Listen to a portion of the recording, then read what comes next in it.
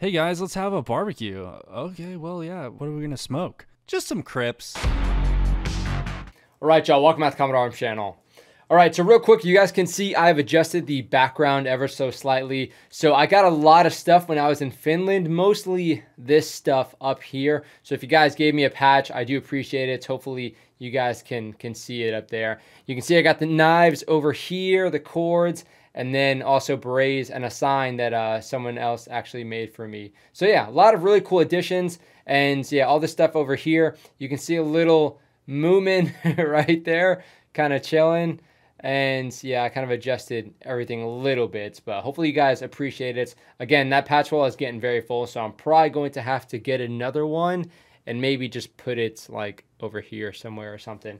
But today we are doing a reaction video, and I gotta say, it's been a while since I've done a reaction video. The uploads are gonna be kind of like inconsistent and out of order at least. So you guys might be wondering like, okay, the reaction video he did previously, he said he was recently going to Finland, but all the other Finland vlogs are already out. So it's not gonna make a whole lot of sense.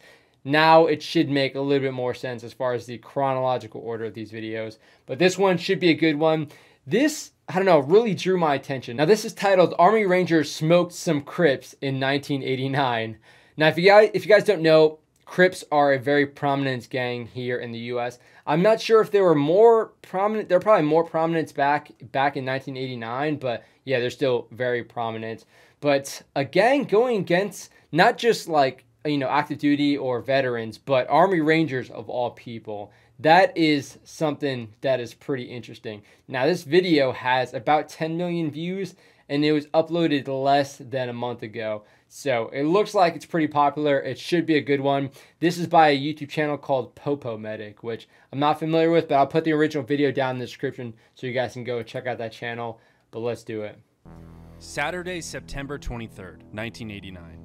Oh, it's Saturday too. An Army Ranger who had just purchased a home on one of Tacoma, Washington's most gang-infested streets quickly Now, if you guys don't know, I live in Washington, so this happened. This location is about 30 minutes away from me, which is kind of interesting. Now, Tacoma, it's mostly okay, but there's a lot of areas that are like pretty questionable. So I can imagine even back in 1989, I don't know if it was worse back then or better, but yeah, I can definitely see some things going down there. Became a witness to various illegal activity happening out front of his home. He wasn't shy of confronting it or notifying the authorities, and soon after, he became the target of one of the most notorious street gangs Washington State has ever seen. Huh. I didn't even know they were in Washington. Shaking up the hornet's nest one too many times, his home was ambushed by the Hilltop Crips gang, but not before he invited 15 of his Ranger buddies over for a barbecue. 300 rounds, and 10 minutes later, the Crips were fighting for their lives. Yeah, no kidding. Damn, 10 minutes? Yeah, it unfolded pretty quickly then, huh?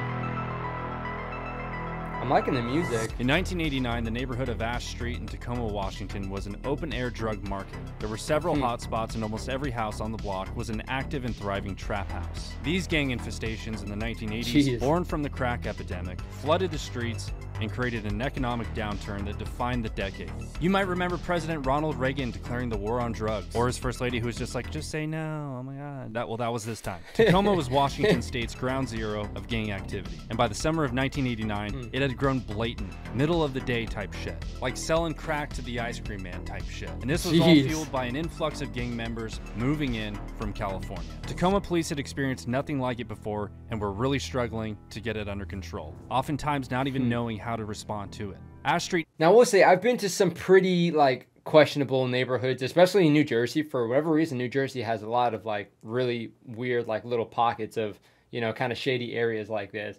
But when things are like openly going down, like them, yeah, just walking up to the ice cream man and selling crack to them, I'm not sure if that actually happened, but if it was really this open, I always kind of wonder like how the police can actually approach situations like that. I know like increased patrol is sure, but I'm not sure if it was necessarily getting violent. But when you have that many people, like I guess you can really only arrest so many people, so their attention was probably on some of the big dogs. But even still, it must be kind of hard to manage a situation like that when an entire town is pretty much crime-ridden. Neighbors consistently called police and called 911 repeatedly and got nowhere. The typical response from Jeez. police at the time was very mild. Community-oriented policing was a new thing, such as taking bullshit calls and pretending like it's not bullshit. Yes, ma'am. I know you can't sleep when the dogs are barking. But community policing was still viewed with suspicion by veteran cops who came up in the 60s and preferred the old ways, like smacking people in the head with their portable radios. At the time, Tacoma Police Chief Ray Fatelin pushed these new community policing programs so far that the Hilltop Crip Gang rose to power. Interesting clips in this video, I gotta say.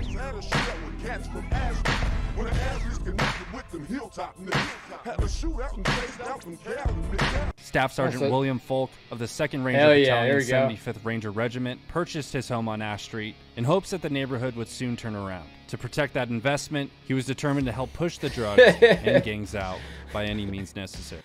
I mean, this is definitely something an Army Ranger would do. Like, yeah, I know this area is really crime-ridden, but I can get it for a good price, and I'm not personally too worried about these guys, so I'm going to go ahead and send it. Like, that's pretty awesome. Which may seem crazy to most people, but Staff Sergeant Folk was not most people.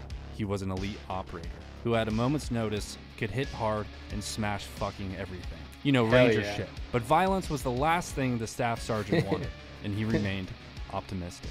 In the summer of 1989, Folk returned from a December deployment in Panama to find the neighborhood worse than when he left. Along with other neighbors who were honest, hardworking people, he formed a neighborhood group that pressed police, demanding action. The neighbors started making signs, protesting, and taking pictures of the drug dealers. Even as the tension on Ash Street rose, Chief Fatelin made a decision he would later regret. Hamstrung by budget constraints and desperately short on the patrol side, he shifted 4 of 6 officers away from the Hilltop Crime Management Team to launch a community policing pilot project.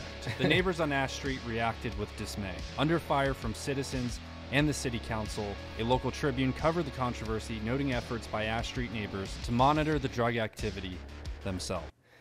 I'm curious, like, sure they can monitor it, sure they can take pictures, but I mean, when you're asking them to do that, you know, if they get caught taking pictures of like, you know, a drug dealer doing his thing and they get caught, it's going to be pretty scary. So I understand, like, yeah, policing your own kind of thing, but with something like this and something that's so widespread, I mean, it's kind of hard to be like, hey, you guys, just try and hook it up for us. So it's kind of like a you scratch our back, we'll scratch yours. And yeah, it's not really something you should be asking the community to do necessarily. Not when it's like this widespread and this prevalent. So I understand there's constraints, but yeah, probably not the best sort of solution for them to recommend.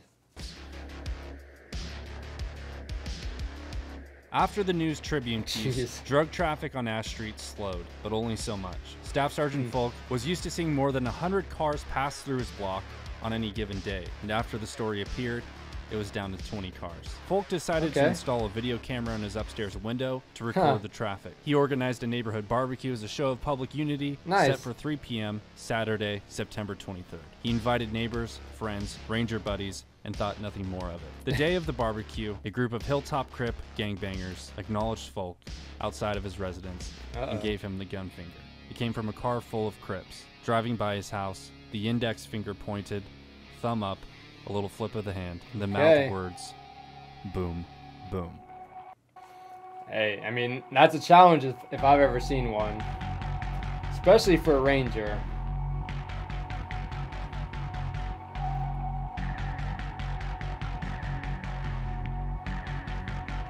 Oh. How come I didn't know that? The video camera on Folk's house, and a few hours later they returned and threw rocks at it. Someone else took shots at the house and the video camera with a BB gun. Folk and a few ranger buddies then walked across the street to confront the out-of-shape, chain-smoking gangbangers who think they're hard. Folk told them to stop throwing things at his home and the neighbors' homes, to stop shooting BBs, and to instead turn their lives around and find better ways. The gangbangers warned him to take the camera out of his window. The gangbangers suggested the staff sergeant didn't know who he was dealing with. The staff sergeant suggested the gangbangers didn't know who they were dealing with. I think that second one's probably more accurate. Bitch, and told him they were going to burn his house down and light him up as soon as the sun goes down. Folk decided to walk away, and before he returned to his home, he overheard one of the Crips stating, "I'm going to shoot that army son of a bitch." Folk then walked inside his house. He picked up his telephone, called some more of his ranger Oh, buddies hell from the yeah. 2nd Ranger Battalion, and invited them over for a barbecue, suggesting it wouldn't Come hurt on over. if they came armed. With translation, bring your own bullets. Hey guys, let's have a barbecue. Okay, well, yeah, what are we gonna smoke? Just some Crips. Oh, nice.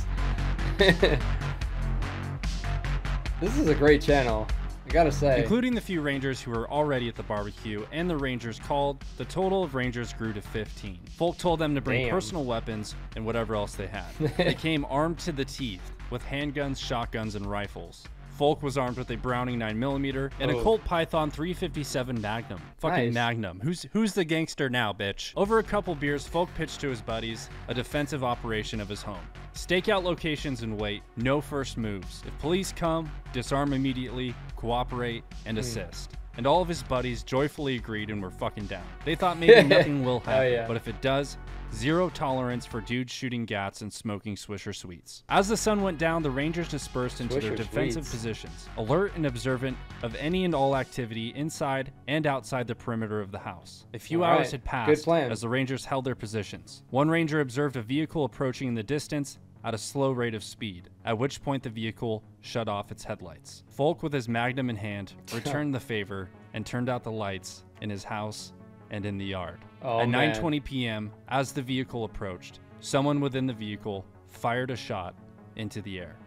The house was now taking fire from the rear, where, according to police reports, small caliber automatic gunfire was heard. The Jeez. Rangers opened a shit ton of fire, but so did the Hilltop Crips. Okay. One of the Rangers, William Edwards, was posted on the front porch. When the shooting started, he hit the ground as a bullet slammed into the wall beside him. He and other Rangers returned fire, seeing figures running amongst parked cars on the other side of the street. Ranger Russell Nolte. Now I'm wondering if we're going to see any of the clips from his camera. I know we saw some clips, but I'm not exactly sure if that was actually from his particular camera setup, but that would be pretty freaking interesting. I imagine they definitely confiscated, you know, that for evidence or what have you, but yeah, I wonder if we'll get to see any of that or if there's any of that online.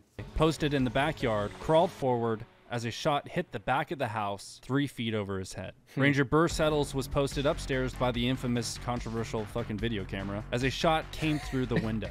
The bullet grazed his head and he received multiple lacerations on his face from the shattered glass. Numerous muzzle flashes were now seen from the east. There were at least 16 shooters in 3 different locations. Jeez. The Rangers again returned fire, while outside the assailants took cover amongst the parked cars, shooting over their shoulders, ducking down, shooting blindly, you know, stupid shit like that, like gangsters do. At this time, a not neighbor gonna be taking very cover effective. on her kitchen floor dialed 911. And just like the famous Wild West shootout at the OK Corral, it was over in minutes. 10 minutes, to be exact. The first 10 police car minutes. came down the middle of the street, cherries and berries on, with his siren blaring. The Rangers dropped their weapons, but as that first patrol car arrived on scene, one of the Hilltop Crip gang members popped a round off, sending the patrol car reversing out of the scene so quickly, smoke was seen coming Damn, from really? the rear tires. Officers in the car reported hearing 50 to 60 shots in less than 1 minute. Shortly after, more cops pulled into the block, and the gangbangers ran. So right now we're not seeing any sort of casualties. I mean, it was 10 minutes, but you can imagine a lot can go down in 10 minutes for sure. And this is probably pretty close quarters kind of stuff. And they're posted up inside the house. So they could probably get, and of course the Rangers, they can probably get some pretty accurate shots on these guys, even if they are taking cover behind the cars. But yeah, so they called the police maybe like, what, halfway through or something? And then, I mean, the police, yeah, they backed out at first, but now they're actually coming in force, which is kind of cool. And what is this? Okay, damn. Police weren't messing around either.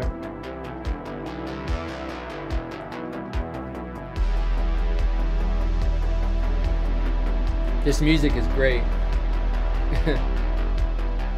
Fits the time period too, I guess.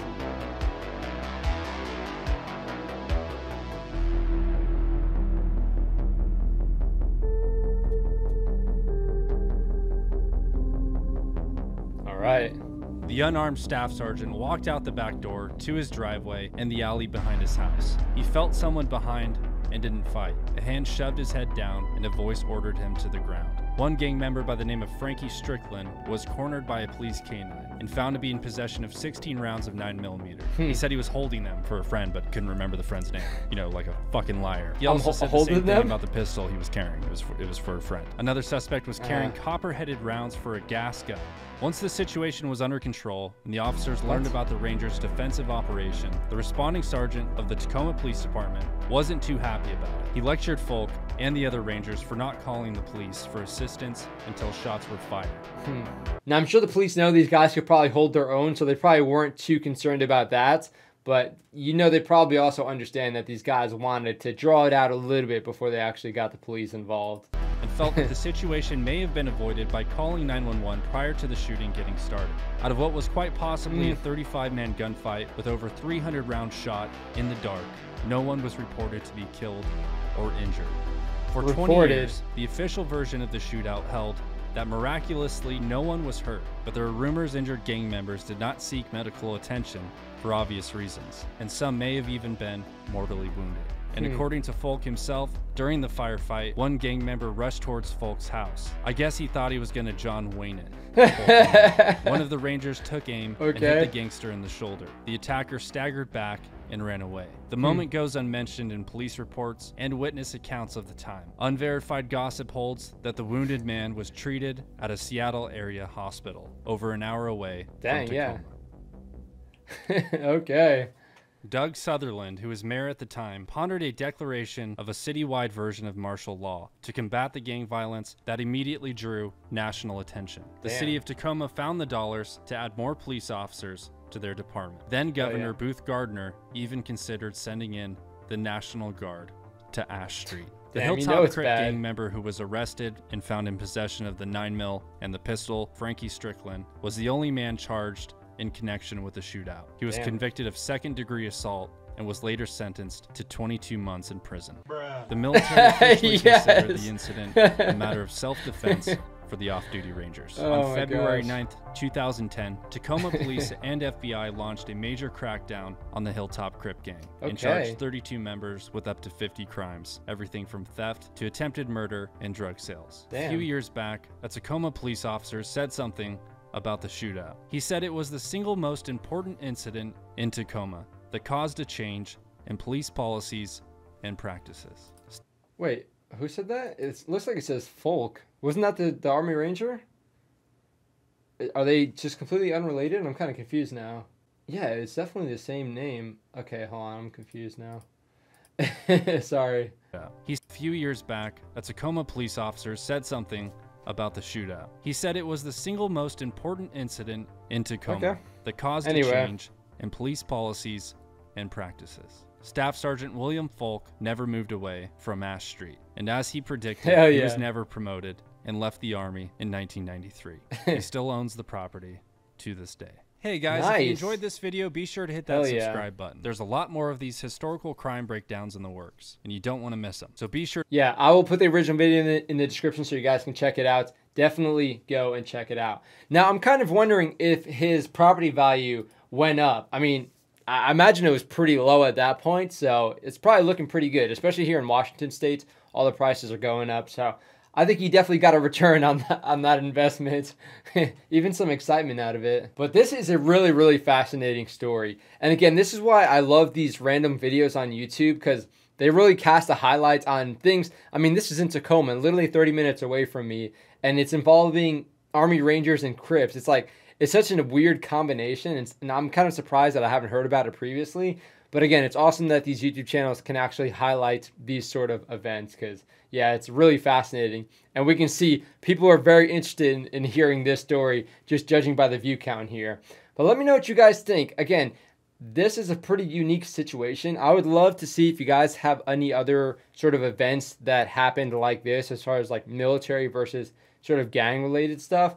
It's pretty interesting. I mean, it's not stuff that you see too often. It's kind of like a Gran Torino kind of thing. But again, the quality of the video itself and just the clips and the music and the joke, I mean, you throw in a bruh and you already kind of won me over in that one.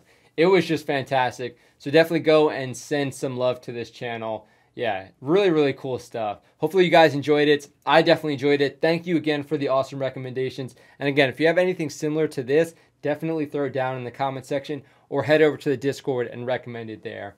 But I do appreciate it, and I hope you guys are excited for more reaction videos because, yeah, I'm back in Washington for a bit now, so I'll be reacting to a lot more cool stuff, and I definitely have a good backlog of videos that I can check out. So stay tuned. Thank you guys for watching. That is it for this video. I'll see you on the next one.